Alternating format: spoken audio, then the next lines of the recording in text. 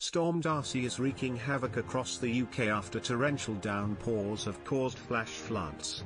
Travel services have been disrupted across the worst affected areas in the north of England, and sandbags have been distributed to residents in parts of Yorkshire. Storm Darcy, which was named by the Dutch Met Service KNMI on Friday, has reached the UK this afternoon and is set to bring cold, strong winds of up to 55 miles per hour. The agency wrote, "The KNMI has given a name to the low-pressure area that will provide snow on Sunday, Storm Darcy. We expect snow, strong winds and temperatures below zero." Maps show Storm Darcy making its way over from Europe, with easterly winds hitting the UK from Saturday, but with heavy snow expected to batter the nation today. The northeast is bracing for cold air and snow showers, as the Met Office has issued a snow and ice yellow warning, lasting until midnight on Sunday. The East Midlands is also covered by the warning, with the Met Office saying there is a potential that an extended period of more persistent snowfall could impact parts of the East Midlands overnight Saturday and through Sunday. Read more: Met Office warnings, snow deluge batters UK, amber alert extended. This is all likely to bring areas of accumulating snow through the period, with some icy stretches developing. The Met Office says not all areas will see snow, with showers likely to miss some places altogether. Elsewhere, the south of England is expecting barrages of snow, with up to 30 centimetres expected to fall in the Kent Downs. An amber alert is in place for the region, stretching northwards towards Essex, Norfolk, and Suffolk.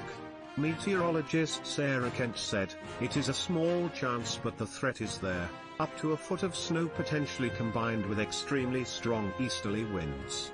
Even inland in that area, gusting could be 45 miles per hour and higher than that on the coasts. This could lead to significant drifting of any lying snow and obviously blizzards for the snow coming past you for anyone who is attempting to travel. Sadly, there will be people who have to make journeys for the emergency services, and there are still lorries that have to go to the ports. It is going to be really disruptive." With that sort of snowfall, you would expect some roads to be closed or blocked by the drifting snow, and long delays or some cancellations of public transport. We are only looking at significant snowfall tomorrow across the south, east of England, so while we have these cold easterly winds, it is not as widespread as the beast from the east in 2018.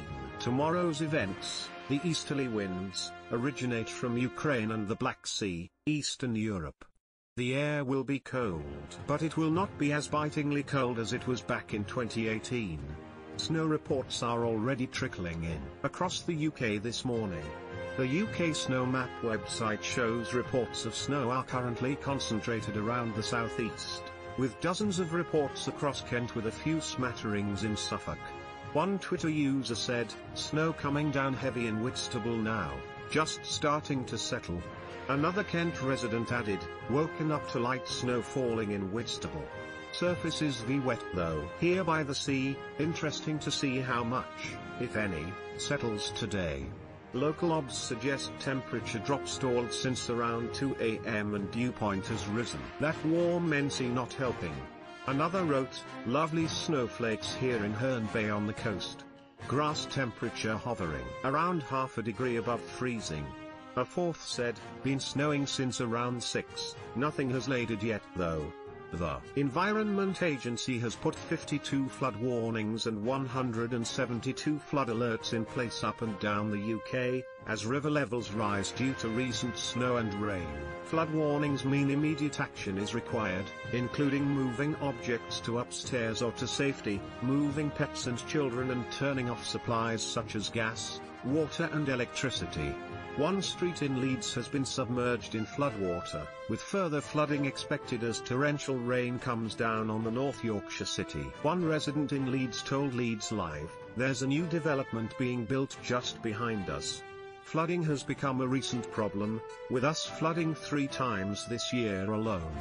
On the new development, we can see a pile of earth slowly moving as the pressure moves it forward. We saw it collapse, and the corner house on our street was the first to go. The man who lives there has lived there for 20 years, and has never seen anything like this. The Environment Agency said, local river flooding is expected to continue for parts of the lower River Severn and River Thames over the next 5 days and is possible more widely across parts of east and central England today. Local river flooding is probable across parts of the north, east of England today, and surface water flooding is possible across parts of the north, east of England. Land, roads and some properties could flood and there could be travel disruption.